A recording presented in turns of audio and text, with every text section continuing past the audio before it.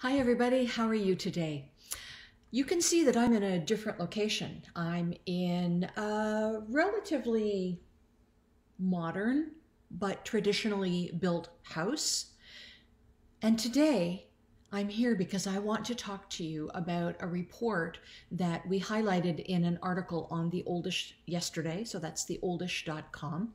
And it is a report called Canadian Perspectives on the Financial Realities of Aging in Place. Big title, but in a very important topic.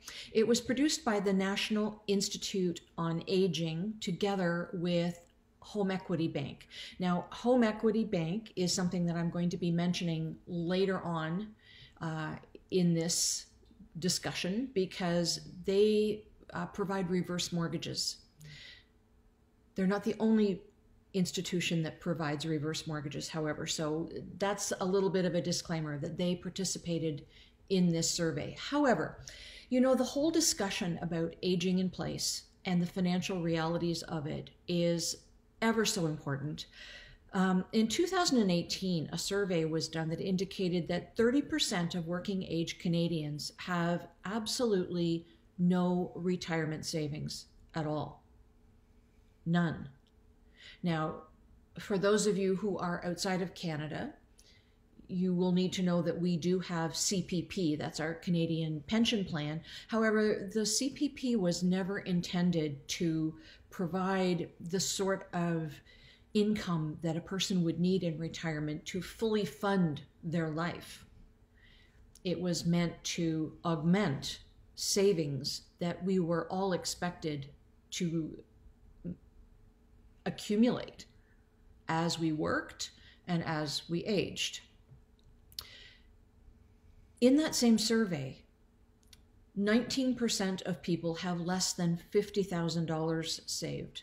So, this is something that is a real problem for anybody who is looking ahead, certainly in the short term, but also in the middle term, to what their retirement might look like and where they might live and how they might live.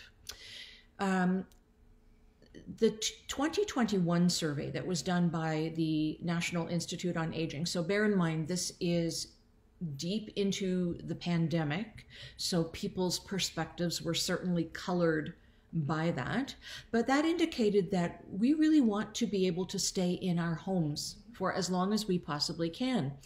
51% of Canadians 70 years of age and older were strongly considering how they might remain in their own homes, as opposed to what they might see as an option of long-term care. And I think in decades gone by, not even years gone by, but in decades gone by, it was just assumed that we would live in our homes until we really couldn't manage anymore, and then we would move into a long-term care facility of some sort, and that's where we would live out our days in that sort of a community. Well, in cities, I suppose they are building more long-term care facilities. In more rural areas, not so much. There really are not enough beds to provide a long-term care bed for everybody. And our aging population, as we all know, is growing by the day. The cost of maintaining somebody, a person, in a long-term care bed is estimated by the Ontario Ministry of Health to be roughly $200 a day. Now, that of course depends on the type of room you have. Is it private, semi-private? What amenities do you have?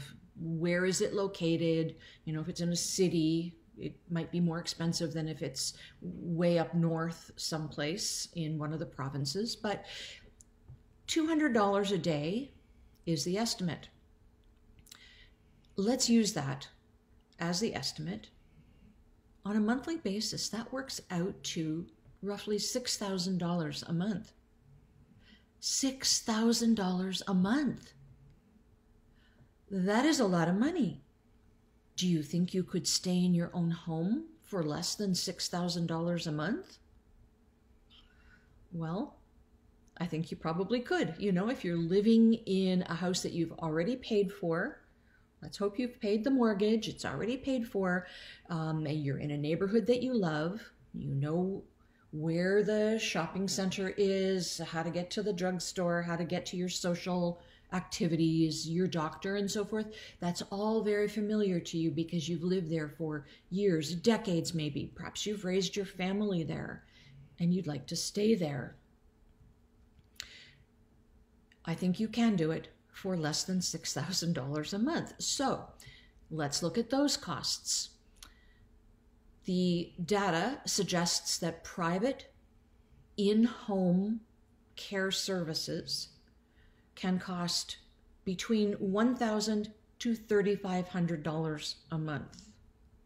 Although it's fair to note that people with very high needs who need constant care can see those costs run up as high as $25,000 a month. So that's really a separate category of individual needing those kinds of services. For the most of us, that $1,000 to $3,500 range is something that's pretty normal. Against the $6,000 a month cost of a long-term care facility? You betcha. Now, let's be real. A lot of in-home care and support services are provided by unpaid help. Let's just acknowledge that right off the bat. Often the help is provided by our adult children at a huge cost to them. Now, we've talked about this before on this show. Our adult children, depending on where they are in their lives, they could be raising families, holding down full-time jobs. They could be disengaging from their social activities because they are spending more time looking after us. That's a very real cost to them. You know, let's also acknowledge the cost to their health. They are running us around from place to place. They are lifting people on and off toilets, in and out of chairs and beds. This is a cost to their own health. It is not uncommon for the people providing care to pass away before the people to whom they are providing care. Now, the people providing care might not be your adult children. It might be your spouse, your partner. There is a cost to them as well. They do it out of love, but I believe that we should be as proactive as possible in maintaining our own independence for as long as possible.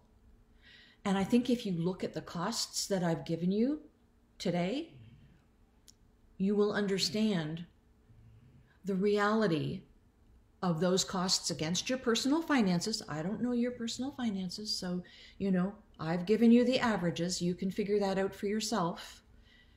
But is it possible to put those costs off, to forestall having to pay for in-home care services, to forestall putting the burden of care on our partner or our adult children? Well, yes.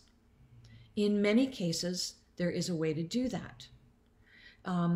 You know, you need to look at the cost of renovating or modifying your own home.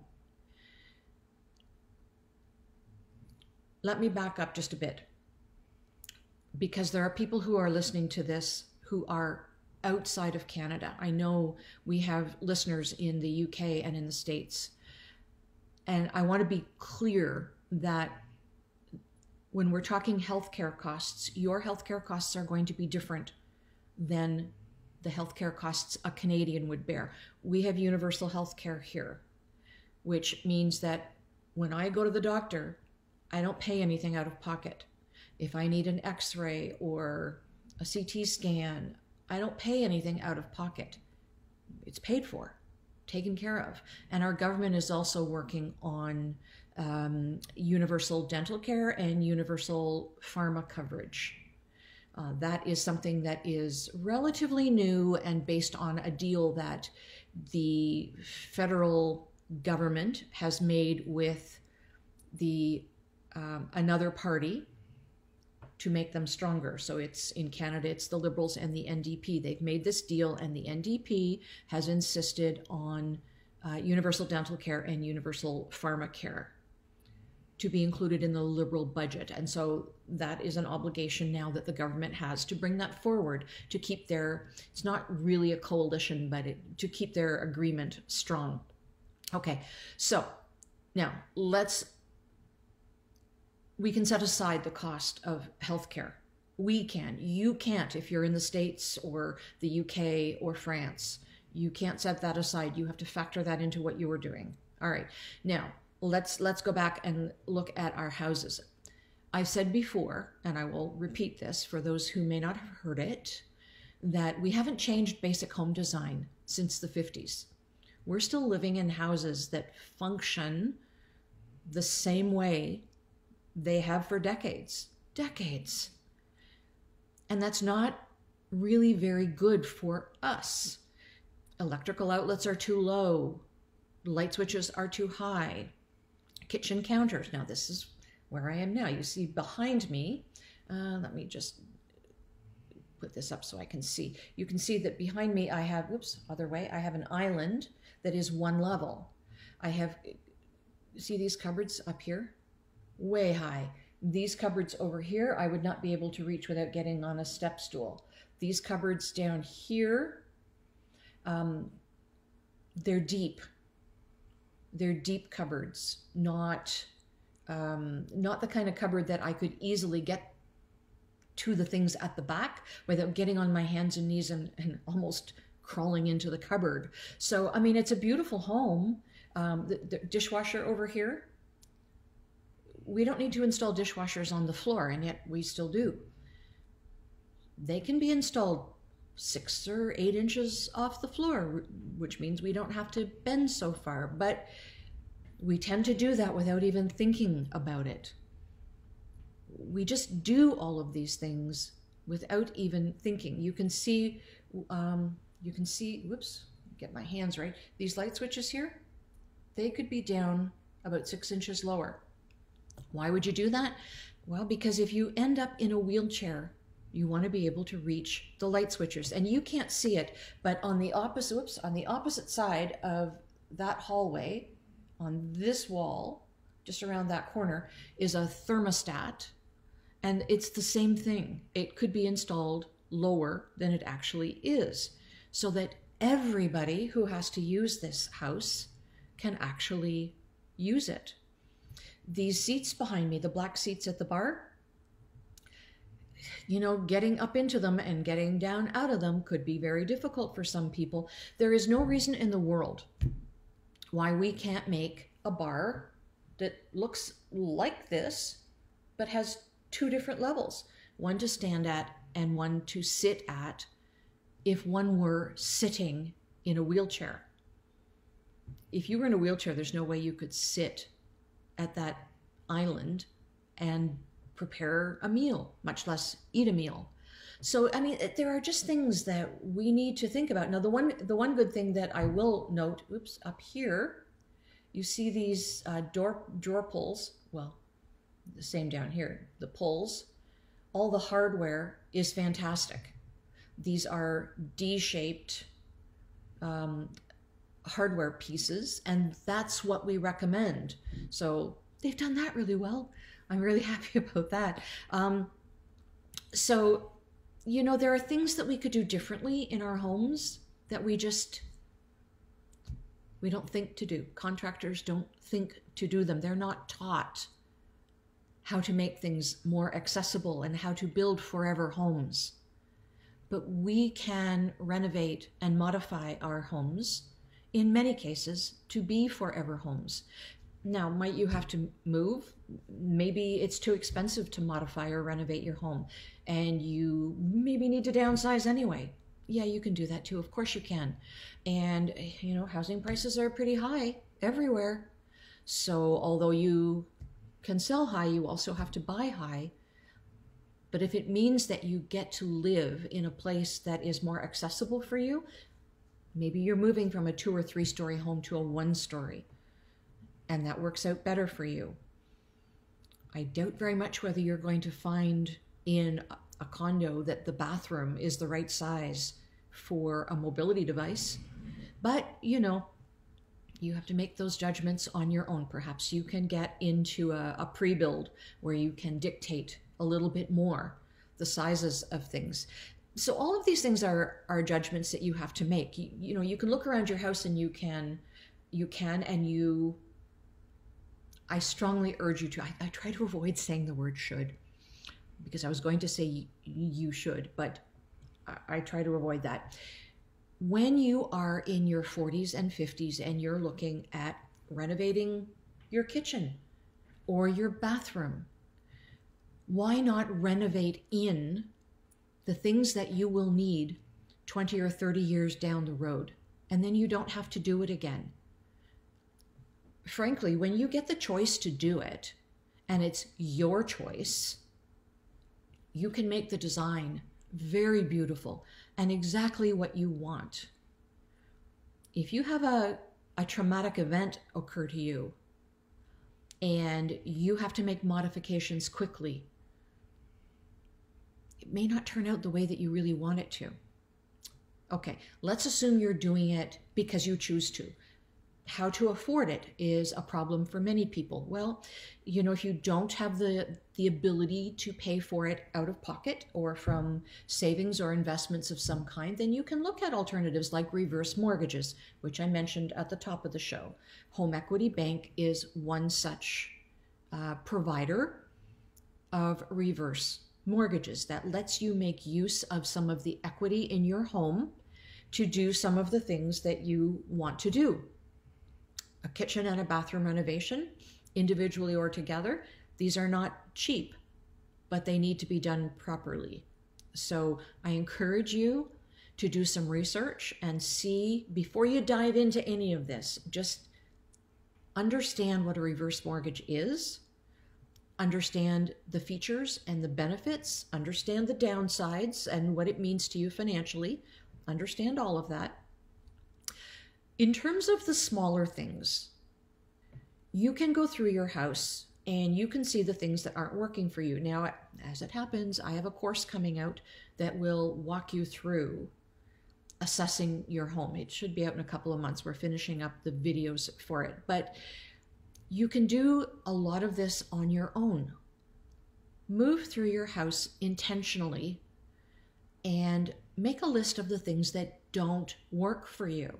Because you have to bend too far down, you have to reach too high, you have to get in an awkward position, something hurts you, like going into that cupboard over there on my hands and knees on a tile floor, trying to reach the slow cooker that's way in the back, might hurt. I might have trouble getting down onto my knees and then getting back up to a standing position, holding something like a slow cooker. Make note of all of those things. You can put the slow cooker in a different location, but you can also modify cupboards like these back here and look at deep drawers instead of deep cupboards. When I talk about deep drawers, I'm talking about, they're called many names: bread drawers, pot drawers, whatever you want to call them. They are drawers that pull out, that are deep, that you can put things in. That's something that is starting to be a thing more and more. But if you're renovating, consider that, because that will benefit you as you age and you have the need to get to things more easily. So you can do all of that. I do encourage everyone to take responsibility for their own lives and to make things happen instead of waiting for things to happen. Being proactive in your own life, being proactive and brutally honest with yourself about the space that you live in and how it might be better, how it might function for you better, is the only way that you are going to truly understand how you can put off those in-home care services and the expense associated with it, and understand whether the house that you are currently living in is the best place for you to age in place in. Now, aging in place doesn't always mean staying in the home you're in. It means aging in a place of your choosing. As I have said many times before, if you don't make the choice, someone will. Something will happen to you that means that somebody has to make a very quick decision on your behalf. It may not be the decision you want. So be proactive in your own life, and you will be happier in the long run being able to make all of those choices for yourself. Until next Wednesday, take care of one another, be well, take care. Bye.